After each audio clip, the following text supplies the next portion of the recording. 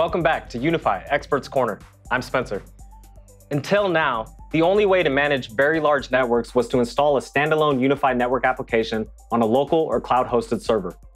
Our consoles are great for network deployments with multiple UniFi devices and hundreds of clients. But for very large-scale deployments with hundreds or thousands of UniFi devices and 10,000 plus clients, the Cloud Console paired with the UXG Pro offers practically limitless scalability. Setting up a Cloud Console is simple. A Cloud Console option will be available for you when you first log in to unifi.ui.com, if you have no other consoles managed. If you already manage an existing console, you can click on Display Options, UniFi OS Console dropdown, hover over Cloud to reveal a plus button to select and add a new Cloud Console.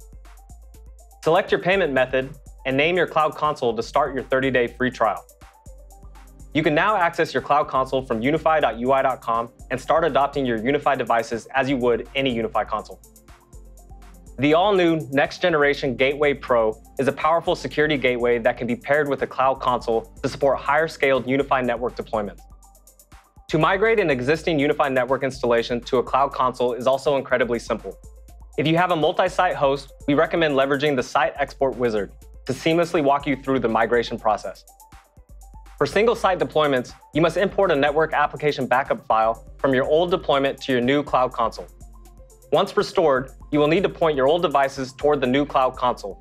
This can be achieved by entering the new Cloud Console's inform host URL into the old application's override inform host function. Important note, your backup must be the same or a previous version. Here are a few additional Expert Corner Cloud Console tips. 1. Even if you don't leverage the multi-site feature, we recommend using the site export for the applicable network application hosts. 2.